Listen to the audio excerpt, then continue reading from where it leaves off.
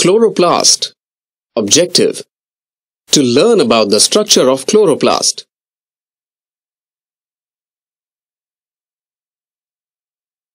Chloroplasts are specialized organelles found in most plant cells. They contain a pigment known as chlorophyll. Chlorophyll is responsible for the plant's green color and ability to absorb energy from sunlight.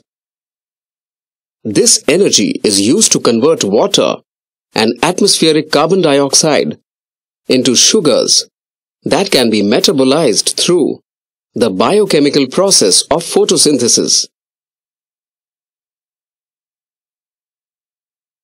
Chloroplasts are distributed within the cytoplasm of plant cells. In some cells, they are concentrated around the nucleus or just beneath the cell wall. In higher plants, the chloroplasts are biconvex in shape, similar to that of a football. However, in some plants, chloroplasts will occasionally take on other shapes such as filamentous, spheroid, ovoid, or discoid. Chloroplasts measure 2 to 3 microns width and 5 to 10 microns in length. The number of chloroplasts varies from cell to cell and from species to species, but it usually remains constant for a particular plant. Green algae typically have a single, large chloroplast, while the cells of higher plants have anywhere between 2 and 40 chloroplasts.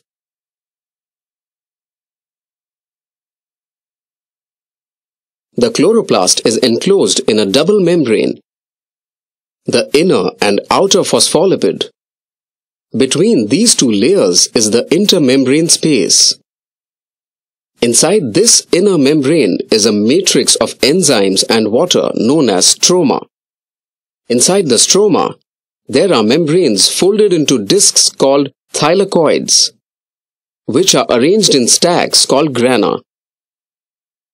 Two adjacent grana are joined to one another by lamellae called intergranal lamellae or stroma lamellae.